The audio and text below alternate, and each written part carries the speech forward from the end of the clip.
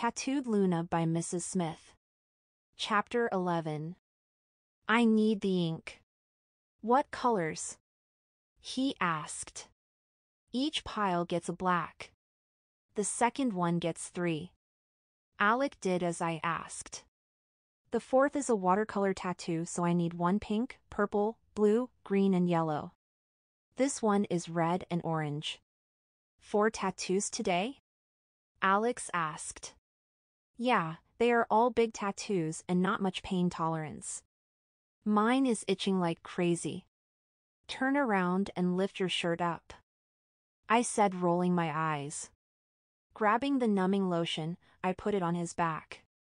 He even keeled for me, but I caught him looking at me in the mirror. What? Nothing. Not wanting to push it more, I finished up, threw the glove away and went over to my desk. Stencils were ready and I had 15 minutes to spare, so I pulled out my sketchbook. Alec walked over and looked at my phoenix. That looks amazing. Thanks. He took the book and flipped through it. While he looked, I remembered I needed to send spelling bee words. Sending the link to the words I had picked out was easy enough. The evening pasted slow with Alec looking over me and the guys I was tattooing not having a pain tolerance. I just needed 1 more hour to finish and he had to schedule for another day. I swear, guys are huge babies when it comes to pain. Alec looked bored in the corner of the room. He watched me work for the most part or texted on his phone. Part of me wanted to know who he was texting, but it was also none of my business. After the last guy left, it was nice to lock the door and take a deep breath. Finally, all day and I was ready for bed. Done? Alec asked as he watched me put gloves on and start to clean up.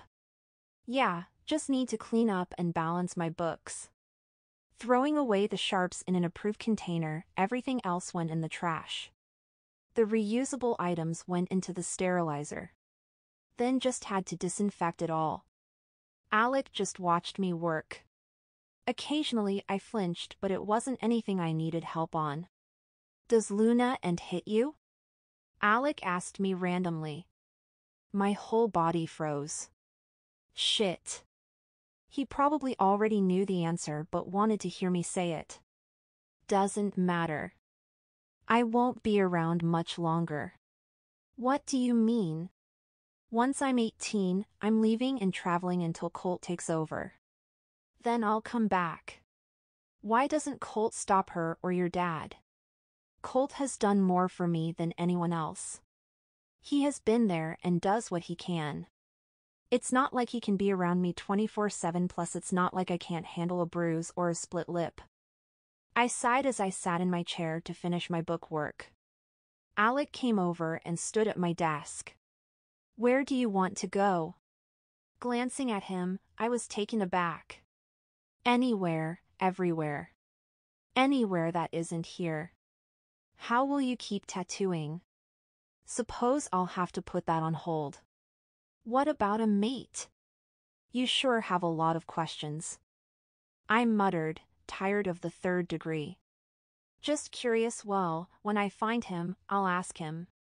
Knock. Knock. Looking over, Colt was standing at the door. Alec went over and opening it. Alec.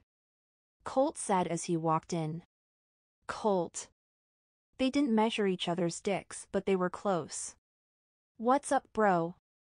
Just checking in on you. He came over and looked at what I was working on. Doing good. It's going to be a good month. Good, that will make it easier for you. Easier for her? Alec asked, confused. For when I start traveling. If I am cut off, I have my own money to live off of. I answered, not really caring if he knew. You're okay with her leaving? Alec asked Colt. Fuck no, but I'd rather her not get abused anymore either.